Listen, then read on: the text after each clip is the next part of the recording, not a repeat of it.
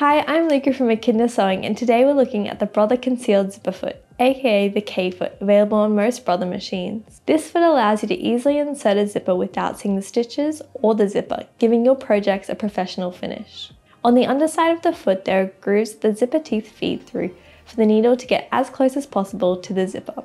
This prevents the zipper from becoming visible. To attach this foot, release the press foot down onto the alignment bar located beneath the printed K. To make the sewing process easier, iron the edge of your fabric down 2 to 3 centimeters. This serves as a placement line for the teeth of your zip. You need to use a concealed zipper with this foot, and the length should be longer than the gap you need for the zip. Baste or pin the zipper to the fabric along both sides of the zipper opening, making sure the zipper is unzipped. Then select your straight stitch with the needle in the center position. Always sew the invisible zip from the top to the bottom, ensuring the zipper teeth feed through the opposite groove underneath the foot. So if you were to sew the left side of the zip, the teeth should be feeding through the right groove. Sew all the way to the end, making sure you are guiding the fabric and the zip so they are not moving out of place. When you reach the zipper tab, do a backstitch or locking stitch and cut your thread. Repeat this on the other side of the zip using the other groove of the foot.